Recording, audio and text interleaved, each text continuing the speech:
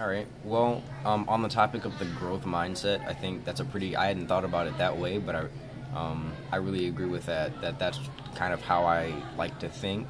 And now getting Gates, it's really kind of started to set in the impact of having that type of mindset. I've always been the one to say that I will do things. I started the cello 2 years ago, not expecting, to get as far as I have. I expected to get far, just never as far as I've gotten, because I've played in a concerto competition.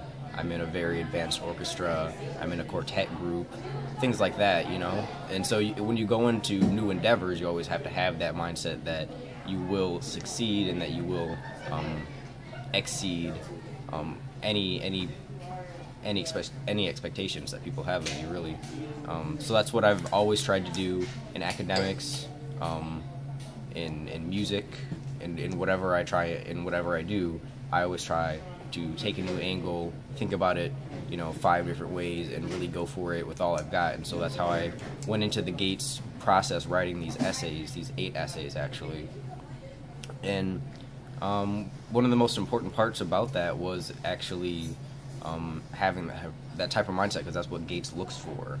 That's what the program looks for in a student, is having a mindset that is unwilling to stop, who expects big things of not only other people but of itself. So you've always got to have that type of paradigm, I guess, when you're doing things, is that you will succeed, because really the only one who stops you from succeeding is yourself. I mean, I'm not going to say that I've gotten everywhere that I want to be. I applied to colleges that I didn't get into, but I definitely got into where I needed to be and where I wanted, where I wanted to be in general. I got into a very good school, U of M Ann Arbor. I got the Gates, which I didn't expect, but I definitely went for it, and a lot of people just give up because they think they can't do something. They think, the cards are stacked against me, that I can't be the best. But the truth is, you don't need to be the best. You just need to be your best, and people will see that. Will see that in you, and they'll invest in it.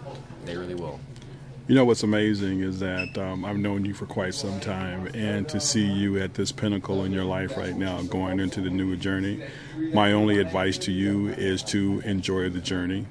You're where you're going right now, but just enjoy the journey. Once you enjoy the journey, then sky's the limit. And the city is proud of you. The school is proud of you.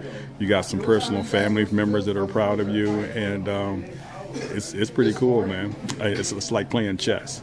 I still owe you one for what you did to me at my house, but we'll get into that. Congratulations, Harrison Watson, Esquire, Gates Millennium Scholar.